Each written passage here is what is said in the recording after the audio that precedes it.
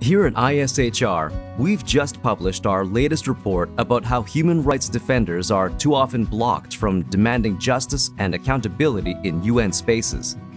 It contains 10 case studies highlighting intimidation, restrictions, and reprisals on civil society access and participation. It's a must-read.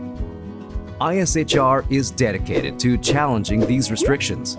Our journey and mission require collaboration from UN diplomats and experts, human rights organizations and defenders, as well as the donors that propel our efforts. 2018 is the 20th year of the UN Declaration on Human Rights Defenders, which articulates the right to unhindered access to and communication with international bodies. Civil society participation at the UN is a right, but that right isn't always realized. Here are 5 of the 10 areas of concern that we discuss in the report. The practice of the ECOSOC Committee on NGOs, denial of access to a UN building or meeting, oral statements denied or interrupted, accredited individuals expelled from meetings, threats to participation in events and dialogues.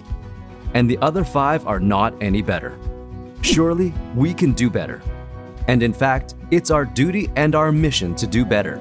So download the ISHR mapping report now and read our recommendations for change, because ultimately, civil society voices need to be heard at the United Nations.